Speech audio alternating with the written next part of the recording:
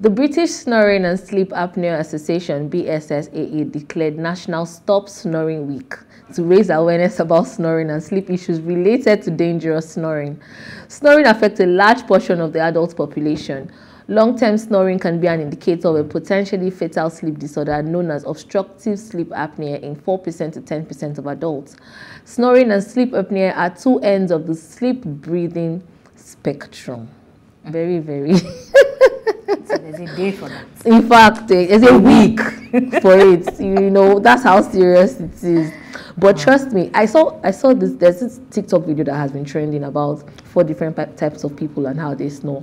And they said one, okay, normal snoring. Another one is like you're shifting like the gears and you're going in and going out. And there's one that you're snoring and saying different things, with making different animal sounds. But trust me, being with someone that snores, sleeping with someone that snores a whole lot can be quite frustrating. Except for me, because I'm not a very deep sleeper, I'm a light sleeper. Yeah. So any noise like that will just take the sleep away. I don't know, I think I snore sometimes, but I think I'm a light snorer, I'm not sure. Well, I think that people tend to, well, for most people, you know, who don't know they snore, and then people tell them it's probably maybe when you have congested nose or you're so tired, you know. But I experienced someone snoring once, and honestly, I'm not even trying to be, you know, to be funny. It was as if it was so scary for me because it came suddenly, and it was. So I felt like the person was literally being attacked, you know. And you know, I was trying to. Oh no, but there's nothing. I said, what is that? Is that snoring or something else, you know?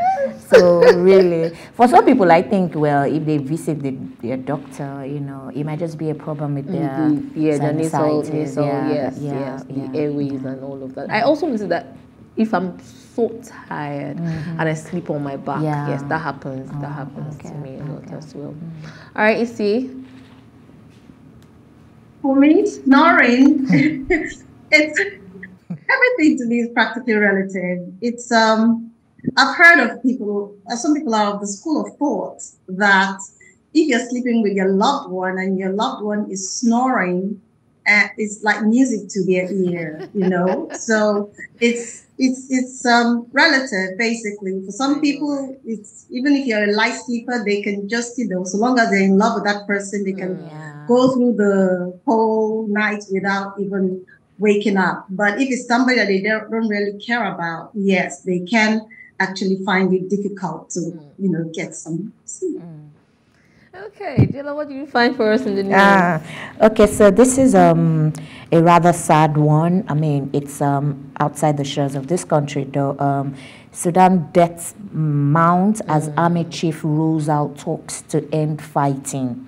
I mean, I think what struck me the most was the fact that, you know, there's something here that says the fighting entered its 60-day hours, and after another truce unraveled with a crackle of fire. But, you know, one of the army generals is saying, I mean, the time for talking is over. You know, he's not even very sure. He wants to have a sit down to find a way to, you know, resolve the issues. And now we have reports that says that a lot of countries are evacuating their people.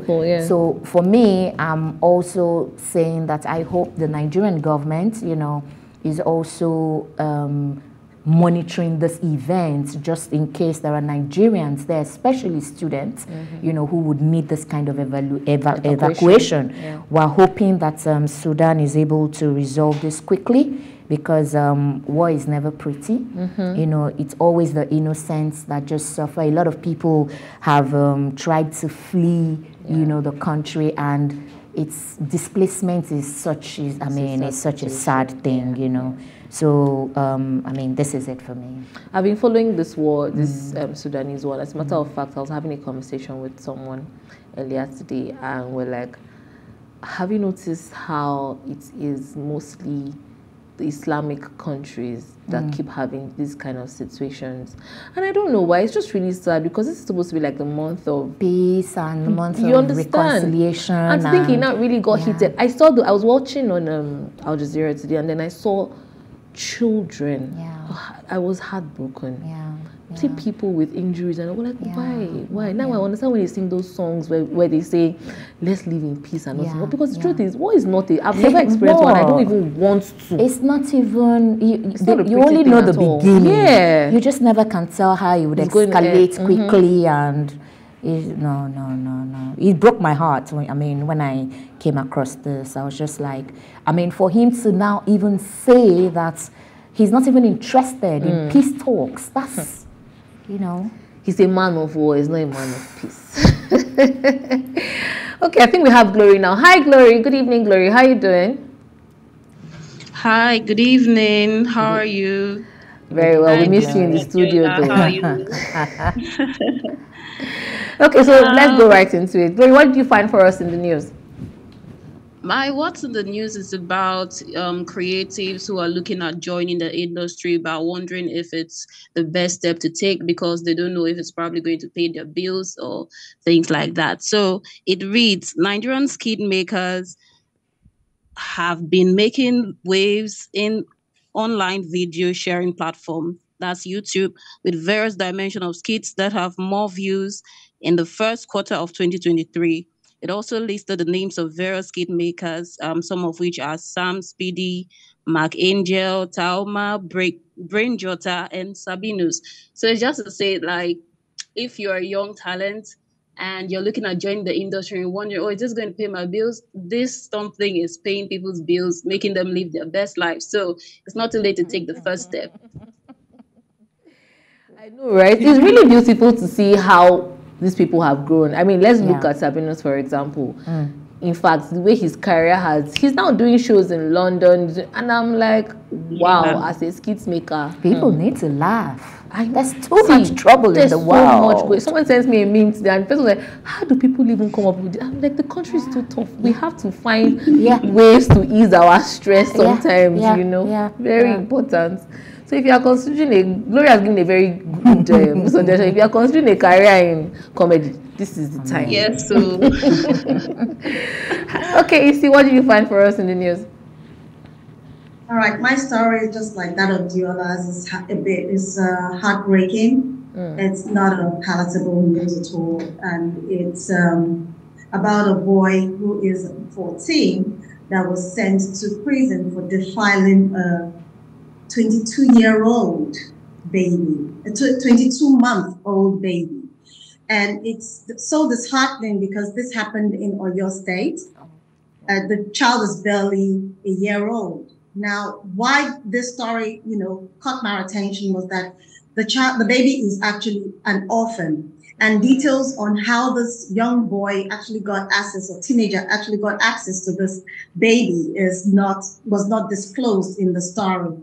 And, we can look at it from two angles, basically. And these angles are that, one, are the parents actually interacting with their teenagers or talking to them to let them know about sex education?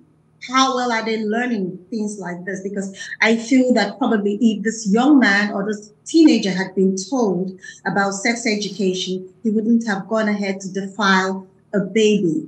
That's number one. Number two is also looking at it from the perspective that now this teenager is also a young teen is being sent to the prison, the correctional facility. Was that a good decision to make in the first place? Because again, we all know what happens in correctional facilities. Things do not go according to plan. They won't treat him with kid gloves when he gets there. So would that make him any better than when he got in? Probably even worse. So two wrongs cannot make a right.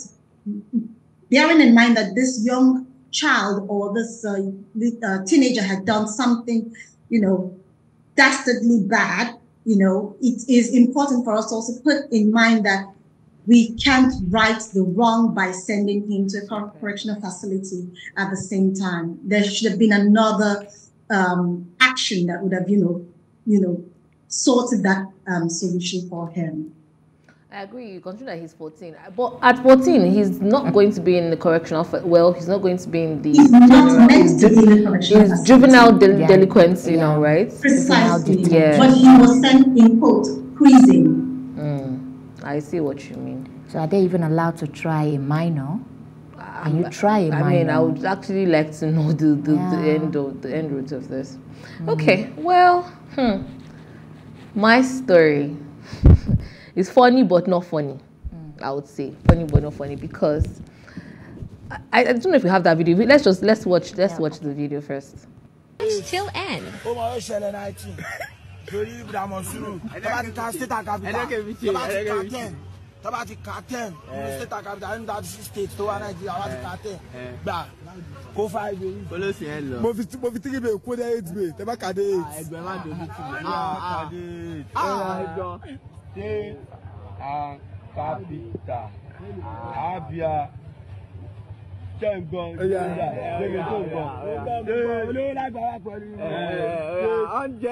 State and capital.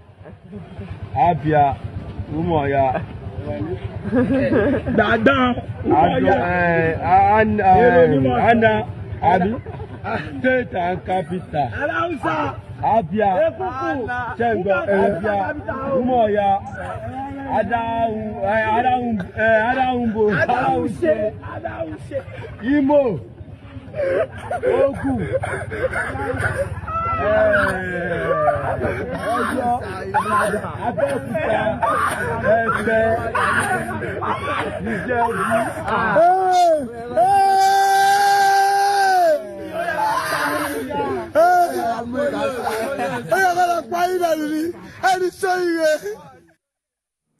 This is funny but very sad. It is. Because I don't understand how somebody in the background was going to allow sir.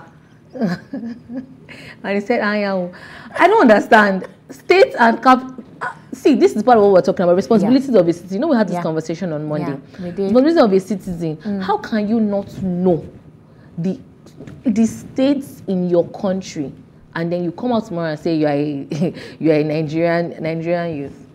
We need to do better. Honestly, we need to do better because I don't know. And it's not, some people would say, oh, because it's on the street. There are a lot of, if you go into office, maybe our Vox Pop, we should try that sometime. That means take notes. You should try that sometime. Go into offices and ask people, state and capital. People can't even sing the national anthem. That's the truth. They don't even know the national pledge. Yeah, the pledge. Yeah. Please, it's very important because it is part of our responsibility of our citizen rather to be familiar with your country's constitution, the national pledge, the national anthem. Know your country, know the states in your country. Like, is that too much to ask? Anyway, take it easy.